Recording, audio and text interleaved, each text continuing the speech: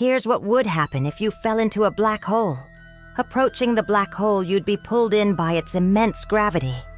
As you get closer and closer, the tidal forces would grow. These are the differences in gravity between your head and your feet. When they're greater than the nuclear forces holding you together, you get stretched thin like spaghetti. This is called spaghettification. Next, you'd cross the event horizon, the point of no return. Not even light can escape from inside the horizon. To someone far away watching, it would appear as though you were slowing down as you approached the horizon. Eventually, you'd appear to freeze in place and then fade from view over immense time. However, this is only true for an outside observer. For you, crossing the horizon would be relatively uneventful. That is, if the black hole is large enough, you wouldn't feel a sudden jolt or anything like that.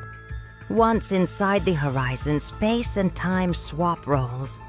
Your future is inevitably directed towards the singularity. You can't stop or turn around. You're pulled towards the center of the black hole at a speed close to the speed of light. As you approach the singularity, the distortion of space becomes more and more wild. Light from the outside universe would appear very distorted and focused into a bright ring above you. The tidal forces would peak, ripping and tearing you apart long before you reach the singularity, which is the point of infinite density at the center of the black hole. At this point, your mass and energy would be added to the black hole. But the ultimate fate of the information that was you remains one of physics' biggest mysteries.